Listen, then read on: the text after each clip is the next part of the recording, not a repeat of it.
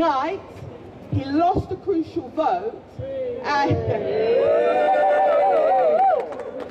he found himself having to expel 21 of his fellow MPs.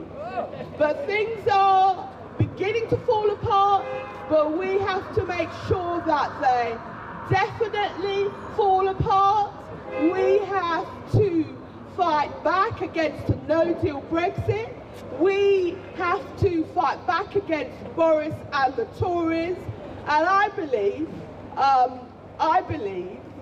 that before too long, we're going to have a general election. Now, first of all, we have to make sure that the no-deal Brexit is off the agenda. But I believe that we will have a general election because Boris doesn't have any other options.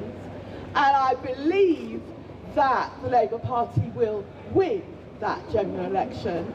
And so before too long, I hope I will be inside there implementing the sorts of policies for a fairer and more just regime for migrants.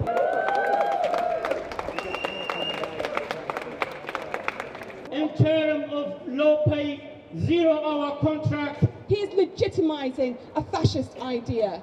And we need to make sure that what...